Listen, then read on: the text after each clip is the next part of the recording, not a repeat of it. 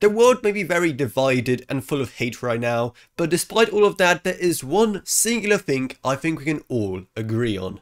3D printing is pretty cool. However, the main issue with it is that even though it's becoming more mainstream, it's still as confusing as ever, and people who want to get into the hobby have no idea where to even start. Even I don't know where to start, and I consider myself kind of tech literate. You know, it's kind of my job, and I have a whole channel about tech, but like, whatever. So to help both you and me out, I managed to get the 3D Print General to answer a few burning questions of what on earth is going on here? Hey Alexander, I'm excited to help you get into this fun and sometimes frustrating hobby of 3D printing. So naturally there's a lot to unpack when it comes to 3D printers, and for anyone who wants to get into 3D printing, of course the first thing you need to do is get a printer. Though seeing how some printers can cost several hundred, maybe even several $1,000s, it makes the whole ordeal seem kind of restrictive and only something rich people can enjoy. So exactly how much should you spend on a 3D printer? Are there any big differences between the cheaper printers and the more expensive ones? Are the cheaper ones just some made in China garbage that are gonna light your house on fire? Or are the most expensive ones basically like the Gucci or Supreme versions of 3D printers? That's a great question. It depends on the material options you want to be able to print and the consistency of the prints. The most basic printer is the Ender 3 by Creality, and the first few prints you run on that in standard PLA will come out great, just as good as any printer that costs 5 times as much. Most people though will start to see degradation in their print quality over time, and it also has the inability to print more exotic materials without upgrades. There are quite a few things that set these printers apart, but essentially there are 2 or 3 things that really make a difference, making printers unique from one another. First is the build type. There are basically 3 different build types for printers. The first and most common is Cartesian. There are exceptions to the rules I'm about to say, but the majority of Cartesian printers have the hot end move in the x-axis, the build plate move in the y-axis, and then the entire hot end carriage moving up and down in the z-axis. These have some benefits, the biggest being that they're easier and cheaper to build. The next type of printer comes in a few different names, but essentially it's when the build plate moves up and down and the hot end moves in the x and y direction. The most common and preferred type of this is called Core XY, which you'll hear the most often, so I will just call these printers that, though they aren't all Core XY. Core XY has become the preferred printer style for many makers because the lack of a build plate rattling back and forth can have your prints come out cleaner. Core XY printers generally cost more than standard Cartesian. The third and least common type of printer is called a Delta printer. These move in their own unique triangular fashion that you see on the screen now. These have the benefit of being able to print faster than the previous 2, though they are not nearly as common. They also have to be very tall for their build area, making them difficult to stack in a rack. The next big thing that sets printers apart are their hot end and extruders. Hot ends and extruders are really the only 2 things that make the physical build of a 3D printer unique compared to other manufacturing machines. The extruder pushes plastic, then melts it through the hot end.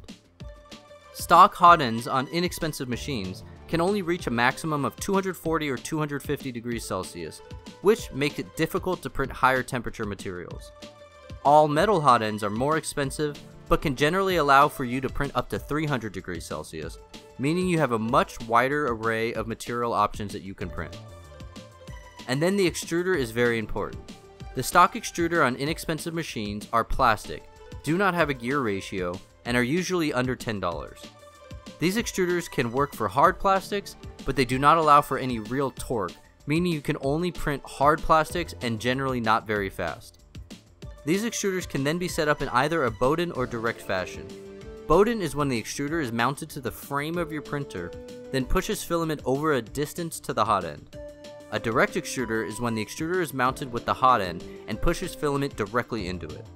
Generally speaking, direct is more preferred since it allows for more printing options. I can talk about different types of extruders for a while, but one other thing that sets printers apart is the build quality itself. Do they only have 1 Z lead screw or 2?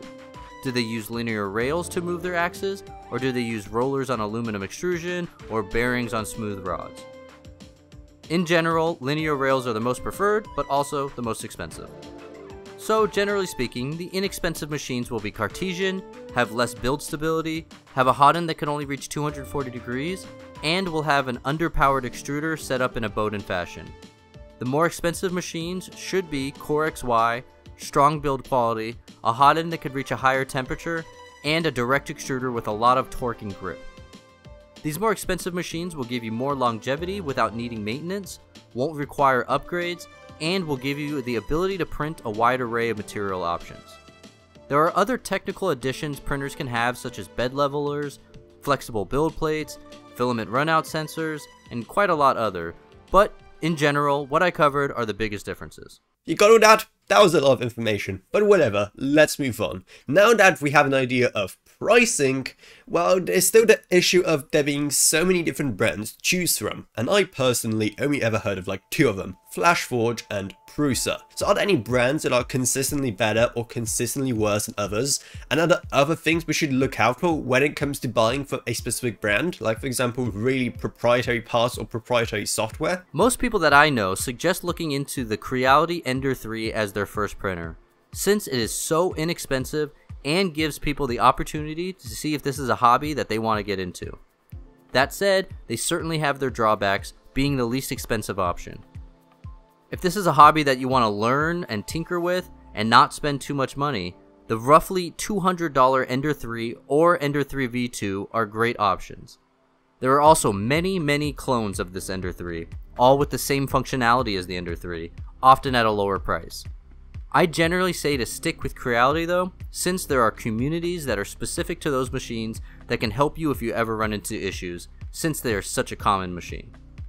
Creality actually just made a pretty decent upgrade version of this printer called the Ender 3 S1. I actually suggest this printer to new people, but it costs about $200 more than the standard Ender 3. You get more than $200 worth of upgrades though, meaning I think it is the better deal. And then Prusa is likely the most liked printer company in the market. Their machines are pretty pricey, coming in at around $1,000, and to be honest, the parts on the machine don't necessarily warrant the price in my opinion. What is great about Prusa though is the customer support and community. If you buy a printer from Creality, I can suspect that you'll never receive a message back if you have a question. That isn't the case with Prusa. They have a great track record with their users. I have also begun to like Qidi, spelled Qidi, since they offer enclosed printers for higher temperature materials at a relatively low starting price. They are a bit harder to modify, but if you need a starter printer that can print higher temperature materials, that is another good option. All 3 of those printers, as well as most printers on the market, don't require proprietary software or proprietary material. Flashforge is a company that uses their own slicer, and I often find their prices to be a bit too high for what they offer. That said, you can tweak slicing software to even work with theirs. The most proprietary company is likely MakerBot. They require their own software and parts, though to be honest, I'm not really sure if they're selling many printers anymore. The other company would be XYZ Printing, but again, I don't know many people who buy their printers anymore. Most printers offered today, especially those under $1,000, can work with any software and any material manufacturer. To note, I often do say that there is a gap in the market for printers around $600. Most printers at that price don't justify their price in my opinion, when I personally think a great printer could come in at $600. Right now, most printers are really inexpensive and need upgrades, or cost over $1,000. Okay, so that's a quick rundown of the key brands, and with that, I say we have a pretty good idea of everything that goes into a 3D printer itself. But that isn't even where the complexities of 3D printing stop, because then there's also the huge debate of what kind of materials you should be using. Yep, you know the drill by now. 3D Print General, save us from this burning question. PLA, or polylactic acid, is by far the most common material and will work on every printer available.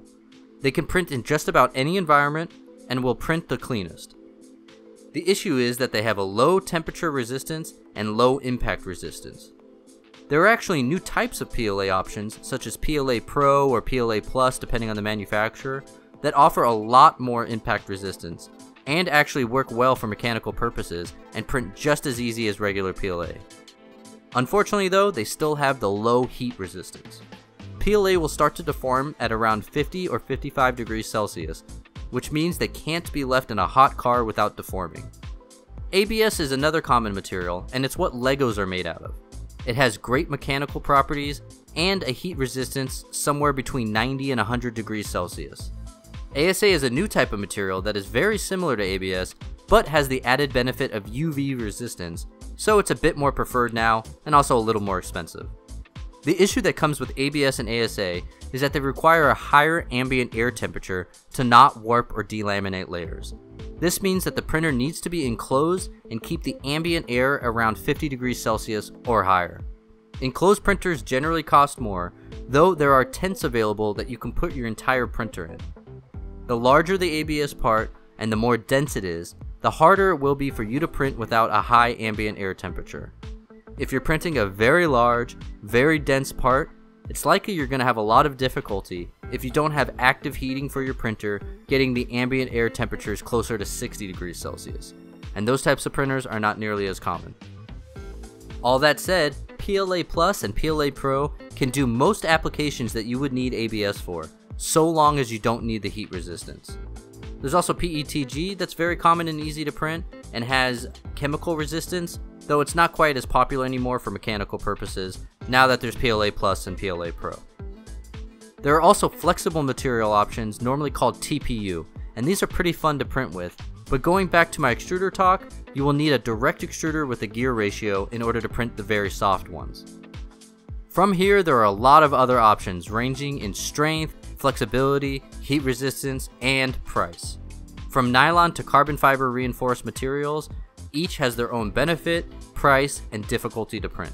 So that's a pretty good rundown of all the different materials you can use and which ones you should buy to use with your printer. But speaking of buying stuff for your printer, exactly what else should you buy in order for this process to run smoothly or run at all? Because I doubt that everything you'd ever need just comes in a box. While I have an endless supply of random equipment, the majority of what you'll need to run your printer should come with your printer.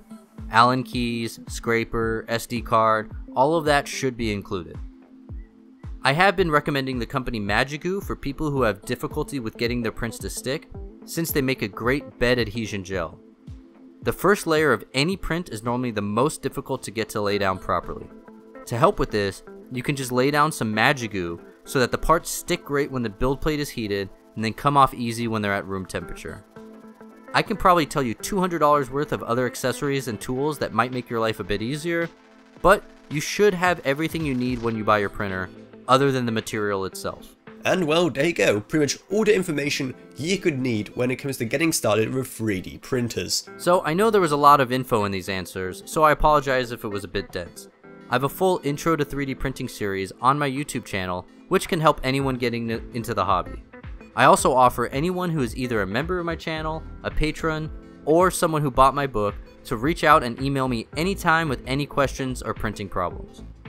But Alexander, please make sure to keep me informed on your decision. So once again, I would love to thank the 3D Print General for joining me on this journey, because I think this has turned into a pretty educational video, right? At least I hope it was educational for you guys. It definitely was for me, and I went from someone who knows pretty much nothing about the area to finally placing an order for my very first 3D printer. You want to know which one I got? Well, definitely subscribe to the channel because I will be making a lot of videos on that thing, so you don't want to miss those. Trust me, they're going to be some really fun videos and hopefully more of them involving the 3D Print General in the future. And if you want to help support either of us, then the General's channel is going to be up in the iCards or down in the video description below. Plus, he does have his new book about 3D printing, so if you want to learn more, that's going to be a great resource. Plus, down in the video description below, you're also going to find our Amazon links if you want to buy a 3D printer for yourself after seeing this video. If you want to support my channel so I can make more expensive purchases for videos like a 3D printer in the future, then the best way to do that is to support our channel on Patreon, because even just $1 single a month truly goes a long way, while you get awesome perks as well. I'd also love to thank my existing patrons Gavin Burns, Ryan, OKB, Meg Sumner, Shane Allcraft, Lansby, Common Gauge Clothing, and Jesse Herberman. Now you're also going to find our Discord server if you want to talk to me or others about this or whatever else really, plus then there's our social media links as well. But anyway, that's what it is. I hope you enjoyed this video. If you did, then remember to subscribe, like, whatever, and I'll see you all in whatever I make next. Goodbye everyone. Goodbye.